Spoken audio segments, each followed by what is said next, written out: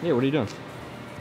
I'm making an intercooler core, well, what we call a core, but it's basically a prototype of a intercooler for the Duramax L5P. It's just a placeholder to basically make sure that our design is going to fit in the space that we have to work with. It'll actually mount right in the truck the way that it's supposed to, and if there's any interference, we'll know before we actually make the product.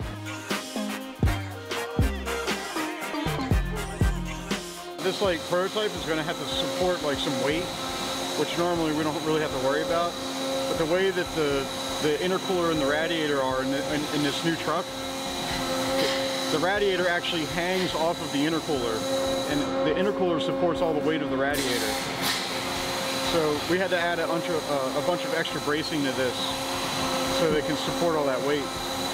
We'll clean all this stuff up and then we'll go over to the welding booth and we'll weld it all together.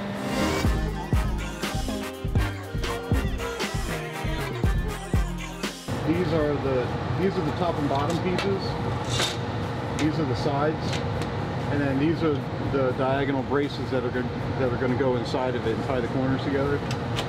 And then there'll be a gusset in each corner. Right here. All done? Yeah. We'll take it over to Dan and you can put it in the truck.